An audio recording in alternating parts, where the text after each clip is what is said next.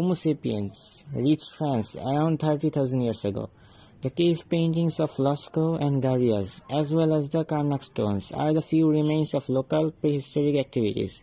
In 600 BC, Ionian Greeks from Phocaea founded the colony of Massalia, present-day Marseille, on the shores of Mediterranean Sea, making it the oldest city of France.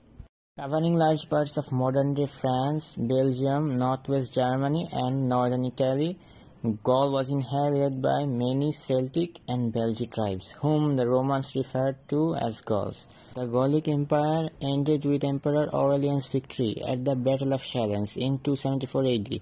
In 486 AD, Clovis I, leader of the Salian Franks, defeated Zagreus and subsequently united most of the northern and central Gaul under his rule. After his death in 511, his sons inherited part of the land, so four kingdoms emerged, centered on Paris, Orleans, Soissons, and Reims. The borders and numbers of Frankish kingdoms changed frequently. By this time, Muslims had conquered Hispania and Septimania, which became part of the Islamic Iberia, were threatening the Frankish kingdoms. France was a very decentralized state during the Middle Ages.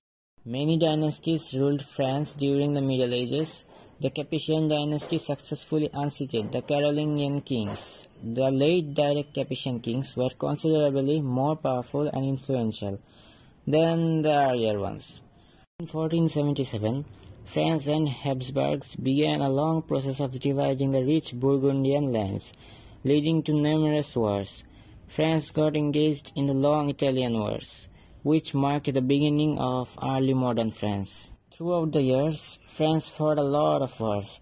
Economic historians call the era from 1475 to 1630 the beautiful 16th century because of the return of peace, prosperity, and optimism across the nation, and for the steady growth of the population.